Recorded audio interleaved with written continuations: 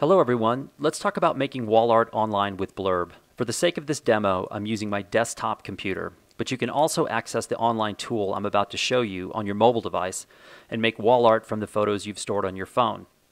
Whether you're on your phone or your computer, you just need to go to blurb.com/custom-wall-art, which you can find on the Blurb website by selecting the Products tab and then clicking on Wall Art. Once you're on that page, you can just hit the Get Started button.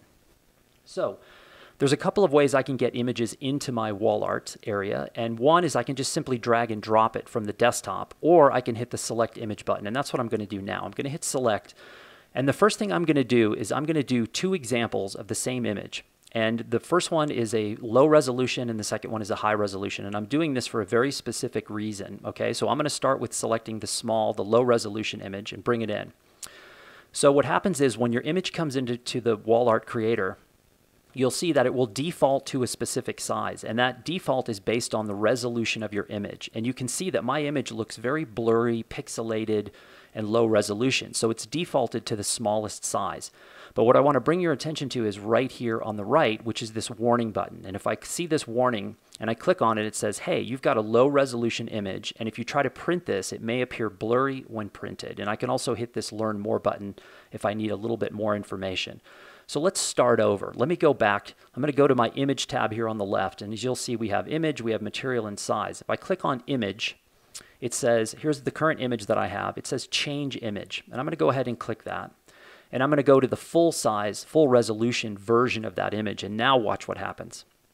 When that image imports in, you see how crisp and clear that is, and it also defaults to a 20 by 30 size. So it's telling me the resolution of your image is so high that you could easily do a 20 by 30 portrait. So I may or may not do that. We're going to talk about size in a minute, but that's where you would find that. So that's the Image tab over here. I don't have that warning label anymore. Everything looks good. So let's go to Material. That's our second tab.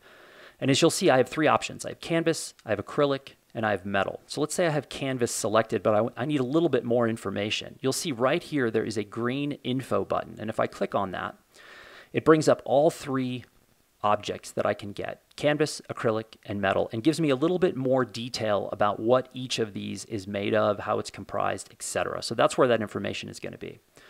So let's say Material, I'll do Acrylic.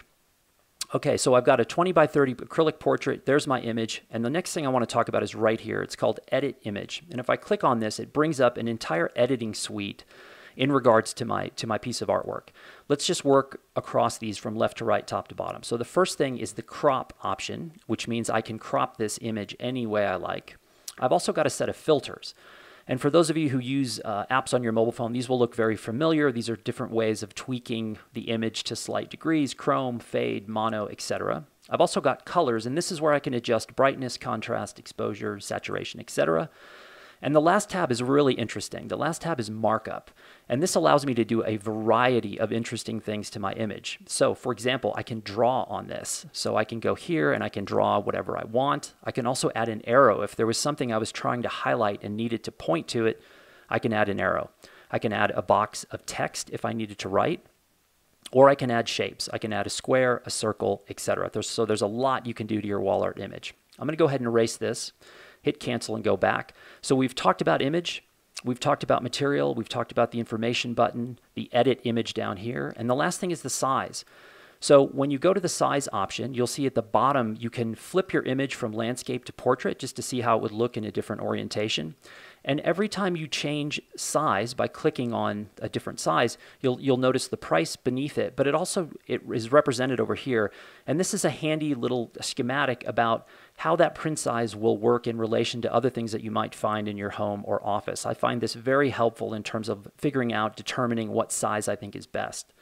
So I've got 8 by 10 here. That looks a little small. 1114 looks a little small. 1620 looks about perfect to me. We've gone through this whole range of options. I've edited the image. I have it exactly where I want.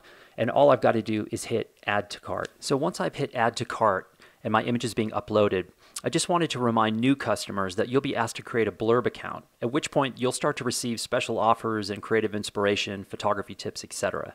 So once I've hit Add to Cart, my image is uploaded, it lands here on Blurb, and I am ready for checkout. And that is how you make wall art online.